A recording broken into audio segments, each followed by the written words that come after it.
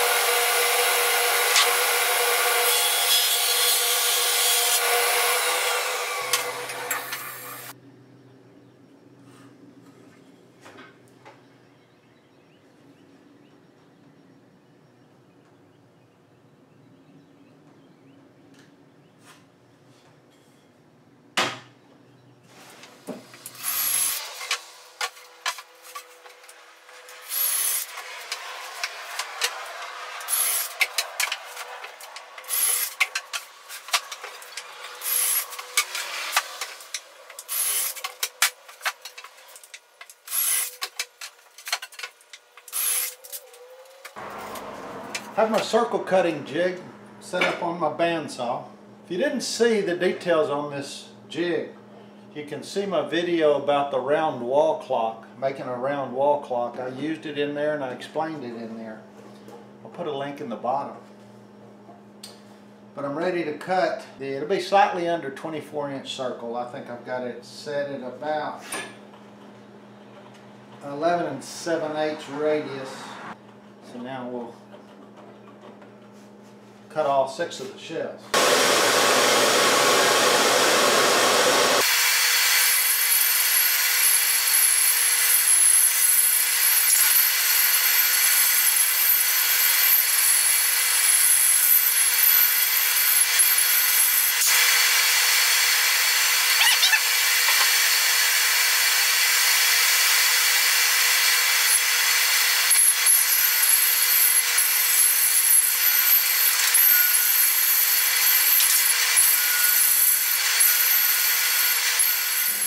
I made a paper template of how they're going to be divided up. I've got it divided up into 6 sections every 60 degrees.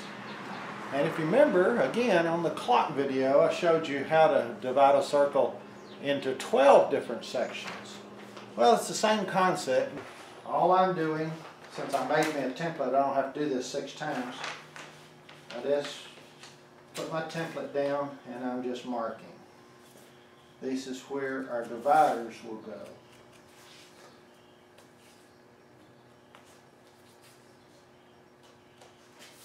Do this on each shelf.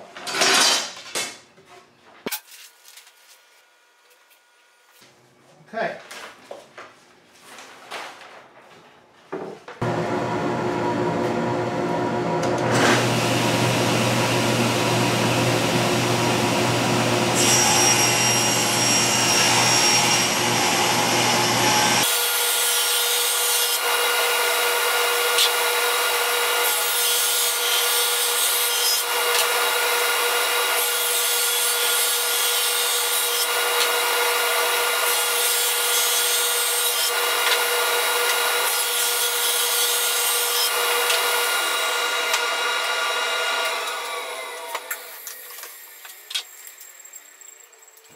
Okay, I'm going to cut our dividers to length now, and I'm going to show you a couple of different ways to do that. First way is going to be with my crosscut sled on my table saw. I've got a stop block set at just slightly under 8 inches.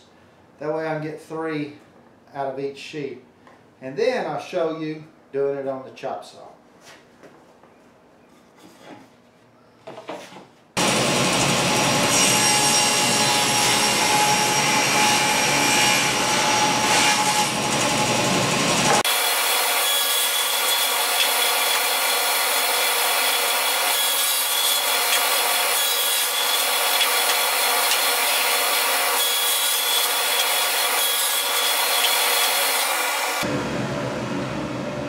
there's a couple of them done with a crosscut sled.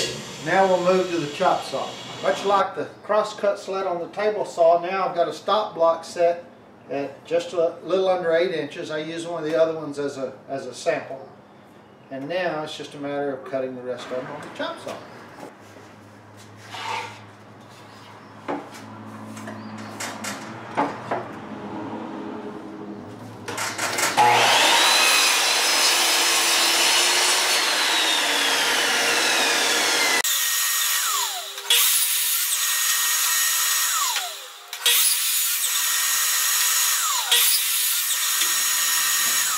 Well, I have all the dividers cut that'll separate each section where shoes will fit. There's 6 on each layer, and there's going to be 6 layers. And each divider is going to get 4 pocket hole screws. So that's 144 pocket hole screws that I have to drill. And that's what we're going to do now, is go ahead and drill all 44 holes for the pocket hole screws for each divider, and then we'll start the assembly process.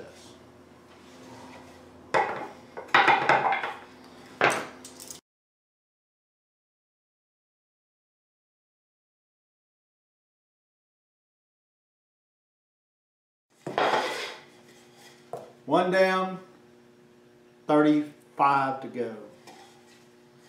Sure could use that Kreg K4 or K5 system, don't you think?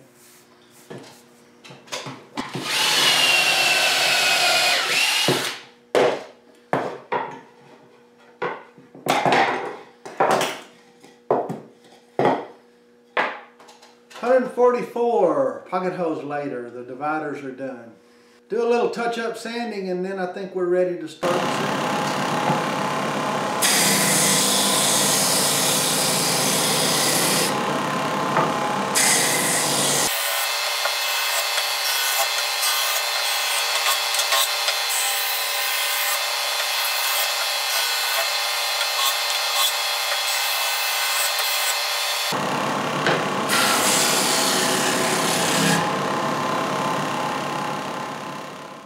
If you remember, in the design there's 3 double sections making up 6 different sections for shoes to go in.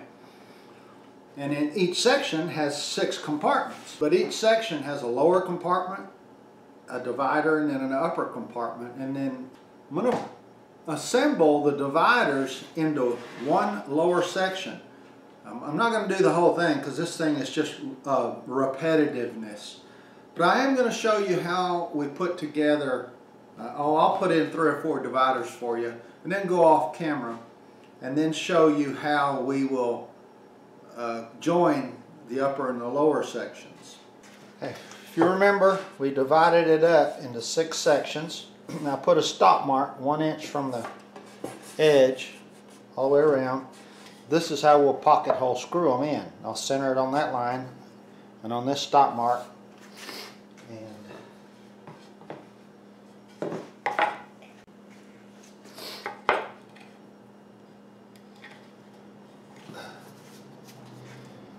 And I am doing both glue and pocket hole screws. Not much glue, so I center it on the line, on my stop mark, and then just drive the pocket hole screw in.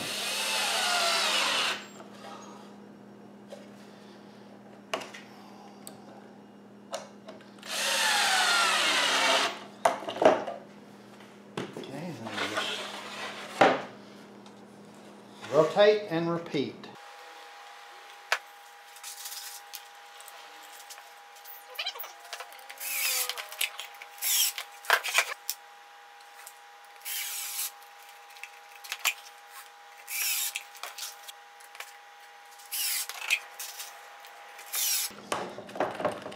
There's the one we just finished. You can see has all 6 sections in it for each shoe compartment. Now what we have to do, there'll be one to set on top of it, but we have to do it kind of backwards. And just like this one, everyone's got the lines. We line up the divider with that, but we also have to remember the center line. So I've got a 1/4 inch dowel that I'm going to run through and go through the bottom and set it up, and that'll act as our pivot so that we can make little adjustments as we screw the each bottom piece in. So now each one on the bottom here, I have to line up with my little mark, and then I'll put one screw in. Then I'll move to the next one and finesse it, and you can see we've got our pivot point here to keep us centered. And I'm just going with screws on these. I'm not going with glue on this one as well.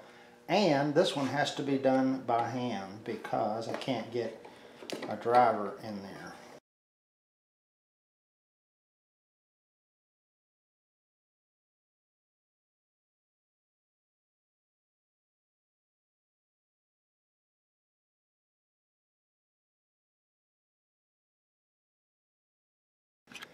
There we have our section. Now that's the lower compartment of a section. We've got an upper section that sits on top of this.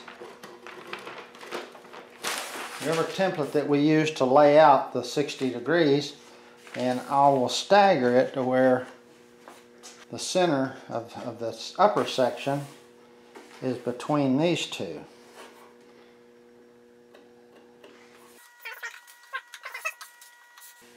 As you can see, this assembly process is the most time consuming. And I already had one of these made. It was just a repeat of what you saw. Now we'll drop the top part of this section down on top of it, line it up, and then it'll just screw together just like that one. And again, we have our center here that we have to find. Okay, so we're there. We're going to stagger. There we are. And so we just repeat. That's what we just went through. We just simply repeat it.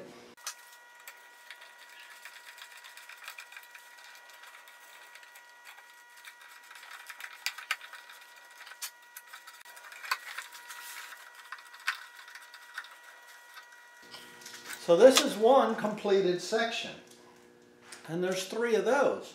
They'll sit on a base. On the base we'll have a Lazy Susan, so the first section will spin on the Lazy Susan. Then on top of this one we'll put a Lazy Susan. Second section will sit on top of it and spin individually, and then there'll be a third one as well. So it'll be a pretty tall structure actually. So that's how we're going to work. Just repetition. So we'll build 2 more like this, then we'll put them all 3 together. Well, here's our 3 sections all complete. The other 2 were made just like the one that we previously made. You also see the base sitting there. And I've installed the Lazy Susan on all 3 pieces, and I'll go into detail and show you how I position those. The base, it's just basic construction. It's a box, a 45, mitered the sides at 45, and I put a couple of support runners under it, and then just put a piece of 3/4 inch material on top. So you can see the base here. These Lazy Susans are 12 inches in diameter, and I made the base 14 by 14. It's about 2.5 inches up off the ground, so it'll look like this unit's kind of floating. Now, in order to center all this, when we cut the circles, we drilled a 1/4 inch hole in each one of the units. Well, I did the same thing on the base. The center of this Lazy Susan is like 6 1/4 inches in diameter. So, with my circle cutting jig, I made a 6 1/4 inch diameter plate, if you will. Put that little plate in the center of the base, and then I slipped the Lazy Susan down over that, and then I screwed the Lazy Susan down. And that's how I mounted all three of the Lazy Susans, both in the base and then in the 2 units. Now these Lazy Susans are made to screw into the base and to screw into the top part, but I didn't want to do that. I wanted to keep this thing flexible. Like I said, this middle diameter was 6 1/4. This diameter was 9 inches. So again, with my circle cutting jig, I made 3 9-inch diameter discs. Each one of those discs goes on the bottom of each unit. The 9-inch disc goes on the bottom, Lazy Susan goes on the top of each unit. And the way that this assembles is, we have our base with our 9-inch or 12-inch Lazy Susan with that 9-inch hole there. The first section, this disc sits in that Lazy Susan.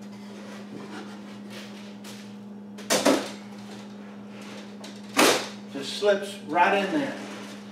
And then the second section, the 9-inch disc on the bottom sits on top.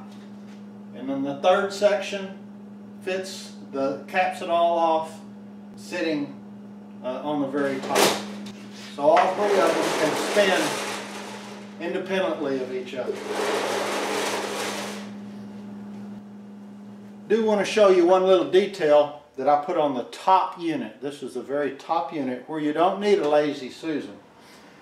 But I came in with some 3/4 by 3/4 inch oak, and I mitered them all at 30 degrees. So I built a little ledge or rail system, if you will, so that as this thing spins, if there's anything on top, like a jewelry box or a shoe box or whatever it might be on top, so that it'll keep it from sliding off as this thing spins. I've